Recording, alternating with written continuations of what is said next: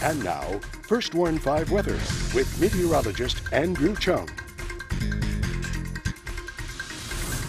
Good Saturday evening, everyone. It has been a warm and humid day with mostly cloudy skies, and so far on the radar, we've just seen a couple of showers moving from north to south. We're going to keep in a slight chance for some showers and thunderstorms tonight ahead of a front that comes in tomorrow morning. It's a weak front, but the best news of all is that the humidity will take a vacation behind that front starting tomorrow. Take a look right now at the temperatures. It's still very warm outside. 84 degrees in Raymondville and Harlingen, 82 in Brownsville, 92 out west in Rio Grande City, 87 in McAllen, but 79 in Port Isabel. And it also has been breezy. Winds right now out of the south to southeast between 14 to 22 miles an hour, with a gust of 30 in Harlingen, 25 in Weslaco, and 17 in Edinburgh. Here's your evening planner forecast. If I were you going out, I would take an umbrella just in case. We're going to leave in a 20% chance of some spotty showers or a thunderstorm, especially early on tonight. The temperatures are going to be in the lower 80s at 7 p.m., upper 70s at 9 p.m., mostly cloudy overnight,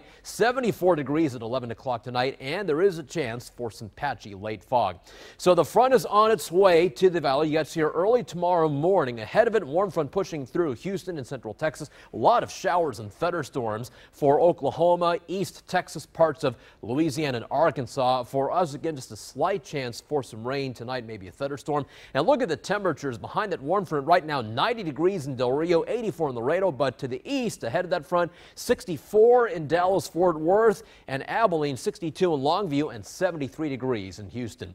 So here's Future Track. This is Sunday, 7 o'clock tomorrow morning. The front comes through. It's a very weak front early on tomorrow morning. The clouds will decrease as the day goes on, but the best news, those winds will shift to the north and northeast tomorrow, so it is not going to be very humid tomorrow. Very nice day. Yes, it will be warm tomorrow afternoon with high temperatures in the upper 80s, but at least it won't be humid. And even better, when you wake up Monday morning, it's going to feel cool as low temperatures dip into the lower 60s. Also another cool morning on Tuesday with low temperatures again in the lower 60s. It should be dry Monday and Tuesday. Another front makes its way toward the valley by Wednesday and Thursday. This front may weaken and fizzle out by Wednesday and Thursday, though we will put in a slight chance for some showers again starting Thursday next week. All throughout this time, the high temperatures will remain in the 80s for the next 6 to 7 days. On the water tonight and tomorrow, small craft should use caution. We'll have winds out of the southeast tonight, shifting to the northeast tomorrow at 10 to 20 knots. The bay waters are moderate chop. Your next tide is a low tide at 2:09 tomorrow morning, and the seas are 2 to 6 feet. So for tonight, we'll call it mostly cloudy. There is a 20% chance of some showers or thunderstorms, mainly early on, but no severe weather expected. 70 the magic number, and there is a chance for some patchy overnight fog.